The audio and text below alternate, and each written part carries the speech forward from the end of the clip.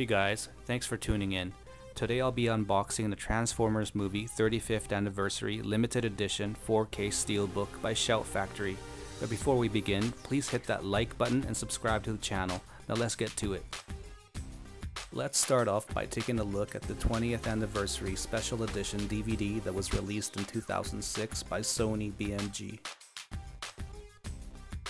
Disc 1 includes a 16:9 widescreen version of the movie and a ton of extras, such as the Autobot Matrix of Knowledge, which includes fun facts and trivia, audio commentaries, video gallery, which includes the original trailer and TV spots, a photo gallery, and the Scramble City episode, which was only aired in Japan, as well as the sneak peek of the 2007 live-action movie. Disc 2 includes a full-screen version of the movie, Autobot City trivia game, featurettes, a video gallery, and animated storyboards. As mentioned earlier, the Scramble City episode was only aired in Japan, and it bridges the gap between the Season 2 of the G1 Transformers and the movie. This episode introduces a lot of the characters from the movie.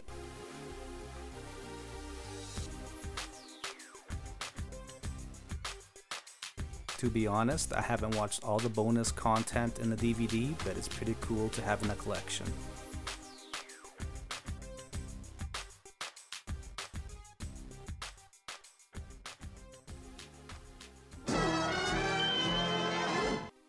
This is the 35th Anniversary Limited Edition 4K Steelbook by Shout Factory. It comes with 4 exclusive cards and bonus features.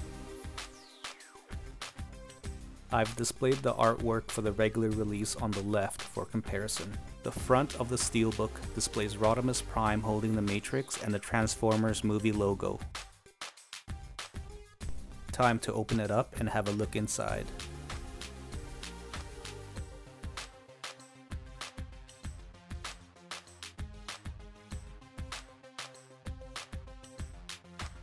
But first, let's have a quick look at the bonus features.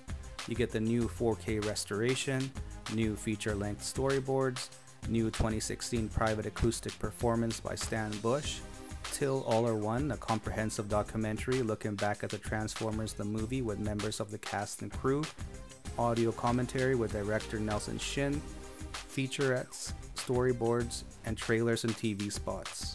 The back of the Steelbook displays Galvatron and the phrase, "Beyond good, beyond evil, beyond your wildest imagination."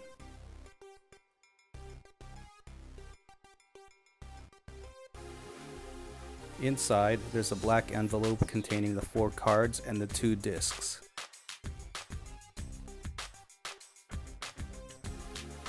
The artwork inside of the Steelbook displays Unicron. The first disc is the full-frame Blu-ray.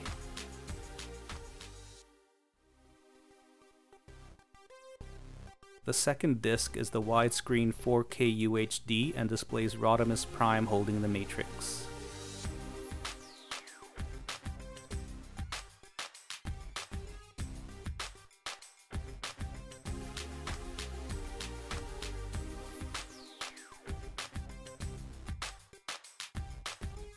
It would have been nice if they had included a digital copy of the movie with this release.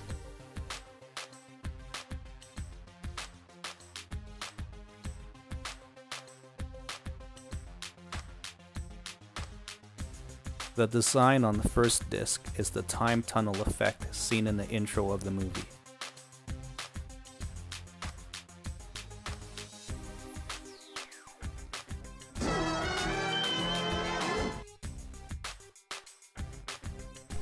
Now let's take a look at the cards.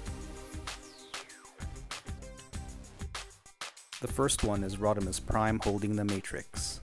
The second one is Optimus Prime. The third is Unicron. And the fourth is Megatron. Thanks for watching. Autobots, transform!